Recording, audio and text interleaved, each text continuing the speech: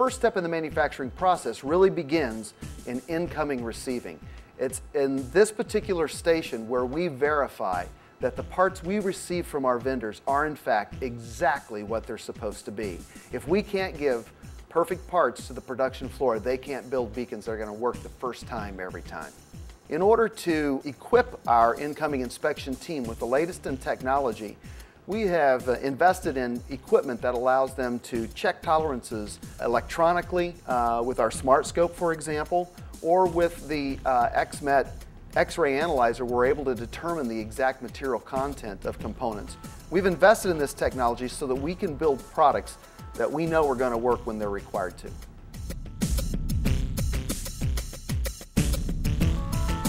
By investing in the latest in technology relative to surface mount technology, that allows us to keep the production here in the U.S. and maintain control of the manufacturing process. And process control is the key to quality control and quality assurance. In the SMT room, we place the paste solder on the boards with a stainless steel screen that gets vacuumed down to the PCBs, and then we go to a quality assurance step, and we have an optical scanner that looks at the paste and makes sure that it's the right volume, the right placement, the right size. And then we run them through an oven that allows us to use a lead-free solder. We don't have to invest in lead-free, but that's something that we just feel it's the right thing to do. Once again, as we come out of the SMT machine, we go into an optical inspection station that checks the part, the soldered part, against a blueprint, makes sure that all the right components are on the board, on every board, and that they're in the right place. And then there's some of the components that are extremely small, or the solder points, the ball grid array is on the back side of the, or buried in a way so that we can't visually inspect it. From ACR's point of view, we have to be able to ensure that those solder points are all perfect. So we have a PCB X-ray analyzer.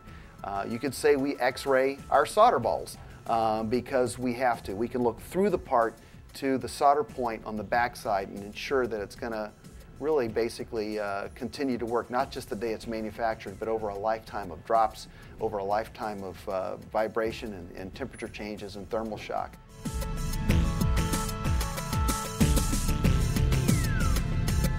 The boards have been tested, tuned, and approved by quality, and the next step is we conformally coat them in a layer of silicone, which basically we spray this thing with silicone and we cure it in an oven.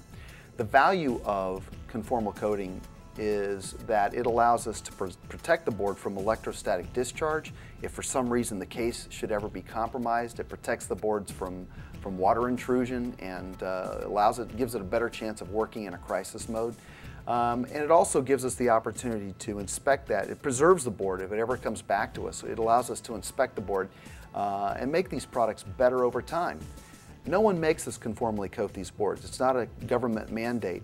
It's something we do because we believe it's the right thing to do.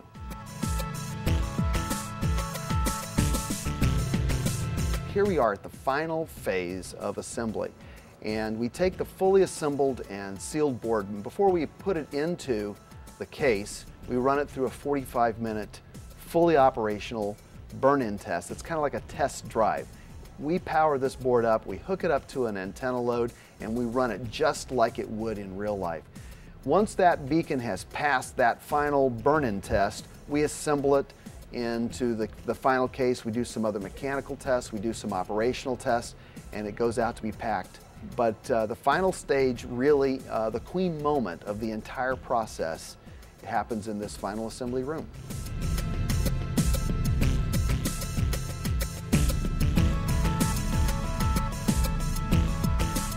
There's one more step in the process.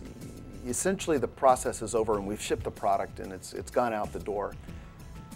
But it really isn't over yet. There's one more phase in this science of survival, and that is pulling random samples from production lots, taking them back to the test lab and testing them against the original standards to make sure that every unit that we're building in production is as good as, and most generally it's better than, the units that we sent to the test lab way back in the beginning of the design and the evaluation process.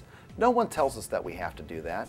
No one makes us do that. We do it because it's the right thing to do, We do it because we build quality products knowing they are used to save lives.